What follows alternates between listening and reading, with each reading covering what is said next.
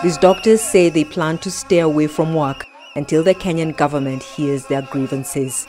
They're demanding better working conditions. They also want more doctors employed at understaffed state hospitals. These complaints are not new and date back 7 years. That strike lasted 100 days. The consequences for the healthcare system were devastating. Some patients died.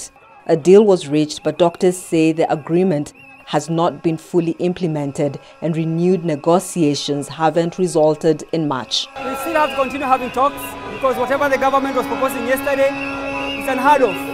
You see, Kenya has ratified ILO conventions and we protect and enjoy the right to collective bargaining.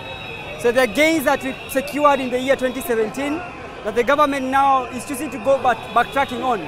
So we stand together as doctors to say no. Most of the 5,000 doctors have stayed home for more than a week now.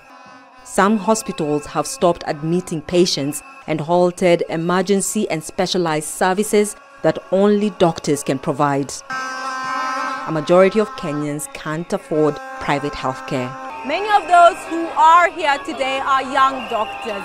Some say they don't even have proper legal contracts to practice, yet they continue to do the work in government hospitals. So they say that they want their rights and they will not stop until their grievances are addressed.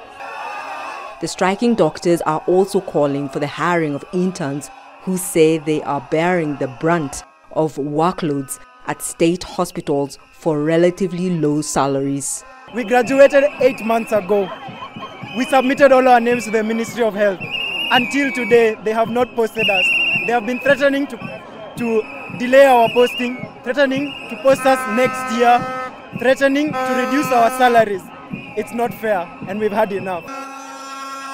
The Health Ministry says it can't afford the more than $36 million it estimates it needs to hire more staff. Catherine Soy, Al Jazeera, Nairobi. Make sure to subscribe to our channel to get the latest news from Al Jazeera.